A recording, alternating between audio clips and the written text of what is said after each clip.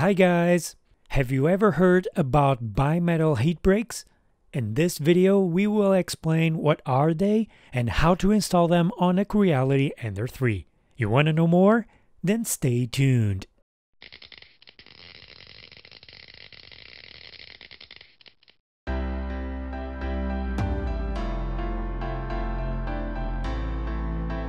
Hi guys, welcome back. My name is Rui and this is the Rui Raptor YouTube channel. If you want to help us out, you can by giving this video a like and subscribe to the channel. You can also help by joining our Patreon page or by clicking on any of the affiliate links posted below in the video description. So, today we will talk a bit about bimetal heat breaks and how to install them on a Creality Ender 3 or Ender 3 Pro. Bimetal heat breaks can be found online by many manufacturers. The ones we ordered came from Trianglelab. These heat breaks have two components with different thermal conductivity. This dual metal combination on the heat break means that the temperature from the heat block is not transferred to the cold end of the heat break. Or in other words, you will be able to use higher temperatures and have less heat going up the heat break cold zone. The Ender 3 stock heat break has PTFE lining, which means that the PTFE tube goes through the heat break and all the way down to the nozzle.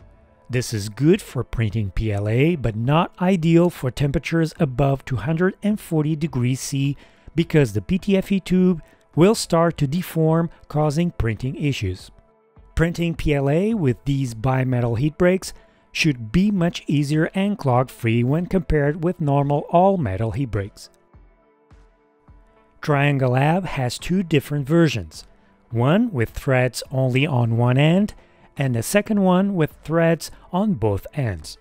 For the Creality Ender 3 and Ender 3 Pro, we need to use the smooth version, which is the one with threads only on one end. Okay, so let's start with the installation. First, make sure you have no filament inserted in the printer. Turn off the printer and remove the print head cover. Try to handle the cover carefully to avoid damaging the cables. Next, remove the two screws that secure the hot end to the X-axis carriage. In the heat block, you have the thermistor and the heater, which have very thin wires, so be very careful when handling this as well. Then, remove the two screws located at the bottom of the heat block.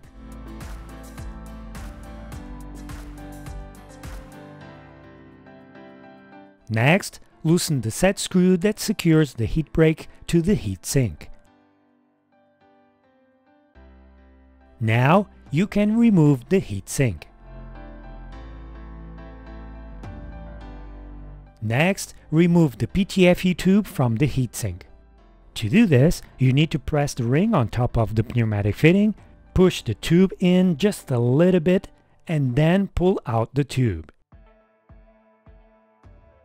For better performance, add a bit of thermal paste between the heat break and the heat sink. Take the new heat break and insert it in the heat sink, with the smooth end facing the heat sink. The smooth end of the heat break must be flushed to the heat sink. Take your Allen key and turn the set screw a bit only to secure the heat break. Don't fully tighten it just yet. Next, get a wrench and use it to hold the heat block. And then turn the printer on and raise the nozzle temperature up to 180 degrees C. Once the nozzle reaches the set temperature, carefully loosen the nozzle.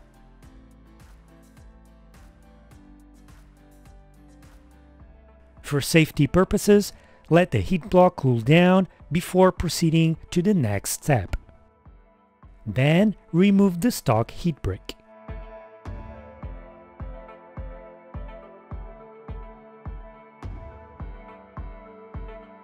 And then install the new heat break. Make sure the nozzle is still a couple of turns loose. and insert the heat break until the small end of the heat break is flushed with the heat block. Also make sure that the back of the heatsink is facing the back of the heat block. Next, screw back the nozzle by hand and make sure that the nozzle does not reach the heat block, just like this. Now insert back the 2 screws under the heat block and tighten them. But be careful, don't over tighten them.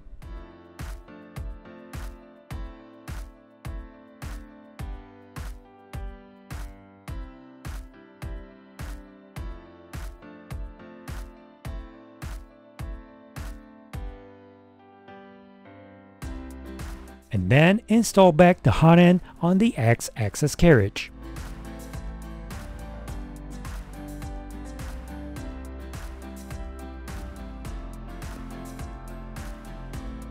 Make sure the hot end is perfectly vertical. Next, insert the PTFE tube. With this new heat break, the PTFE tube will not reach the nozzle, but make sure you insert the necessary amount to reach the heat break. Then, heat up the nozzle one more time. You will also need to use the wrench one more time to hold the heat block, but be careful not to damage the heater and the thermistor wires. Tighten the nozzle and also the set screw on the heat sink. Okay, we are almost done. If you have a sock for the heat block, install it now. And then install back the cover. Again, handle the cover carefully to avoid damaging the wires. And the installation is now complete. But before you can start your first print, you need to do a couple of checks first. Go back to the display and check if you are getting the correct temperature readings. Because we made changes to the hot end, the nozzle to bed distance might be slightly different from what you had before. So in other words, you need to re-level your bed and adjust your nozzle to bed distance again. So go ahead and raise the nozzle and bed temperatures. When both temperatures have been reached, home the printer and check your nozzle to bed distance. If the nozzle is far from the bed, you can adjust the position of the end stop or raise the bed if you have enough compression from the bed springs. You can then re-level the bed by following our tips on how to level the bed like a pro. Okay, you are now ready for your first prints with your new bimetal heat break. And that's it, you guys. Hope you enjoyed this video and feel free to share your experience with this heat break in the comments section below. We will see you guys next time. Bye!